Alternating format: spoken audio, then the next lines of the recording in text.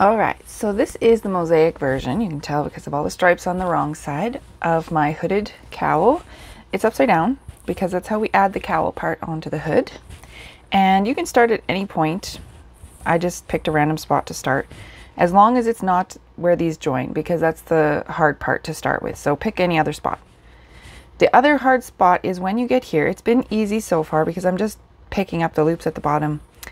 And this was my envelope border, and it's harder to see what loops we should pick up. And I know people will panic and go, well, I can't do that. And I just wanted to make this video to show you that you can. I should have woven this end in first, but I'll do it after. It's okay. I will weave my ends in. Do you weave your ends in right away?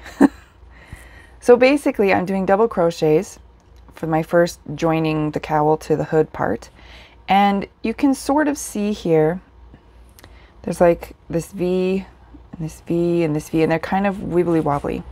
So these stitches here are going to be wibbly wobbly. That's my official diagnosis. They aren't going to be as smooth as this one. It just isn't possible here. So that's okay. As long as you can kind of see, okay, there's 1 row, 2 rows, 3 rows, 4, 5, 6. I did 7. So if you did more or less, adjust how many stitches go in. If I did 7 rows, I'm going to put 7 stitches. So try to, you can put stitch markers first if you think you want to be more careful. I will just sort of make it up as I go. I find a place to make a double crochet. I'm going to count them. I got 1. So that was for this row. This row here, I'm going to try to do somewhere here-ish. Whoops. See, now this is, it is tricky. I promise you, it'll be okay though. 2, 3. I know people really like patterns that are more specific. 4. But this is the best I can do. And there is little hairs on my wool because it's actually alpaca. Even I found like little pieces of like hay in it. So between my cats and the alpaca hay and hair, I've been picking stuff all off of it the whole time, but that's okay. 1, 2, 3, 4, 5, 6. So it looks like maybe I should have gone here. Okay, I'm going to take it apart. Let's try again. Should have gone a little closer.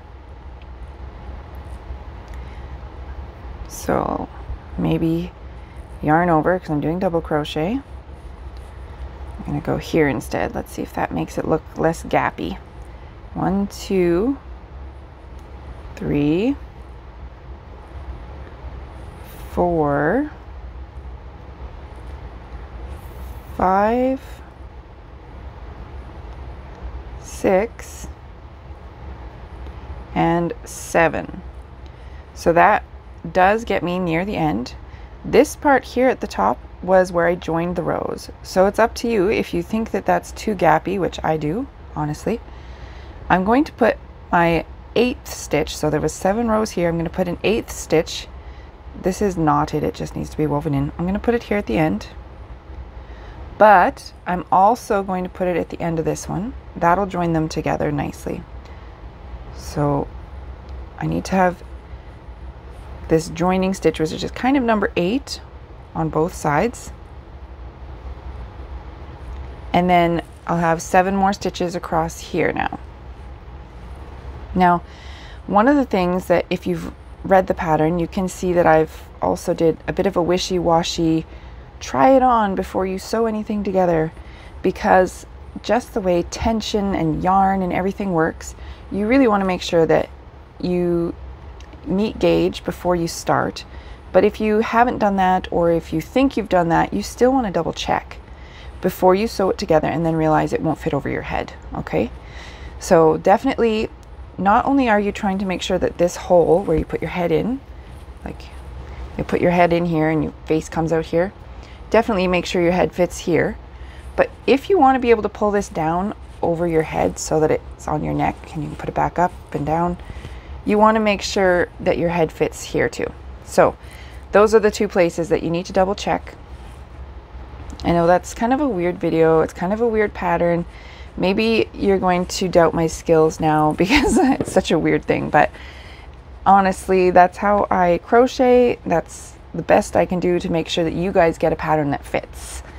So this was my little joining spot. Then this is 1, 2, 3, 4, 5, 6, and this is number 7. And that takes me to the side where now I can find actual stitches again. So this was kind of where it's joining up. I know it's kind of tight there, but that's where I would say the first actual stitch comes back. And then I'm just going under the loops. Because my foundation row, did I do a chainless foundation row? Foundation single crochet. So there's nice loops at the bottom to find. And they kind of twist a bit, but that's just how it is. There is these loop at the front, and then there's also kind of a V there. So just be consistent and your project will look okay. It doesn't matter what I think is right, and it doesn't matter what the person down the street thinks is right. When an average person looks at this, they're going to see, is it consistent? Does it look like it's been done on purpose? Does it fit? Are the colors nice? Does it look soft? And they're not going to look close enough to go, oh, she skipped a stitch in here, you know? So my big advice is just relax and enjoy your process. And if you make something beautiful and warm in the process of enjoying yourself playing with the yarn, then that's just a bonus. So here we are. We're going to go all the way around. And when we reach the first stitch, we can join it, and then we're going to start doing front post double crochets and back post double crochets. And I know that those are not typically found in my patterns, so that is why the video is showing just a little extra. So here's the final stitch. And okay, so this is our final stitch. This one here, you can pull it quite tight. And that'll be fine when you're working, but you need to loosen it up and make sure you know what you're going into now. So this kind of gap belongs to this pole. So this pole's gap is up here. Find your V and slip stitch it together. This isn't tied in yet, so we need to tighten him. I'll weave him in a minute. A front post double crochet and a back post double crochet. We're going to go 2, 2, 2, 2 all the way around. Then we're going to do 2 back post double crochets. That means you're going around from the back, and it creates a texture when you have 2 and 2 and 2 on the front and the back. It's like a false ribbing. That's what you're making it look like. When you're doing the back posts, I find it is easy for your hook to get snagged here. There's a little piece of yarn that wants to be snagged, so be careful about that. You don't need to snag him. The front post seems to be easier for me. It doesn't tend to get snagged on anything. Just those back ones, they like to get caught. So we're going to go 2, 2, bring it around the front, 2 stitches here. There we go. You can see how it's starting to make its back and forth. You can do as many rows as you'd like. I'm going to go until my yarn runs out because I have no other use for this beautiful alpaca yarn except for this project, which means I want to use it up on this project. And I would say a minimum of 10 rounds, but it's really up to you. Try it on, see how tall it is, that sort of thing.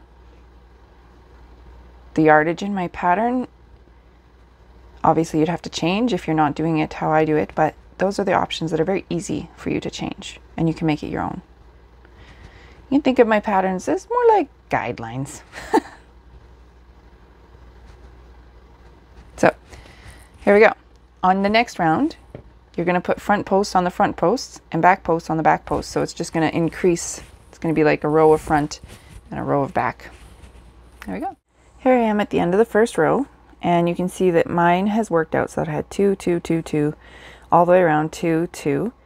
Depending on how you manage this, you might get an extra stitch because depends on how many rows you've done and whether you thought this was enough or you make a mistake somewhere. You get to the end and you go, oh no, I have too many.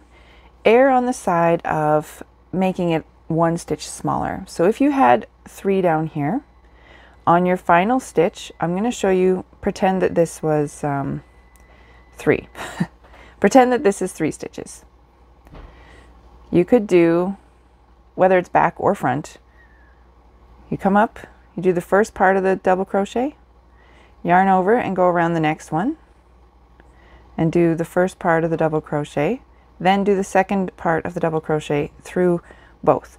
And that will make it so that you have 1 stitch here. On your next round, you'll treat these as 1 stitch. And that will make it so that it looks like 2, 2, 2 all the way around, but technically that stitch there will be smaller.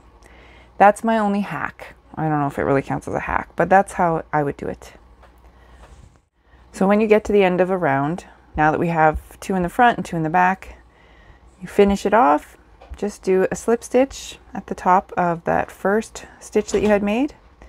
And then these ones are front stitches, these ones are back over here. So on these front stitches, I'm just going to go around again. And I'm going to do that front post alternate double crochet, where I'm just making it taller by going through those funny loops. That counts as 1 double crochet. The next double crochet will just be a normal double crochet, but using the front post instead of like those loops that you would normally go through.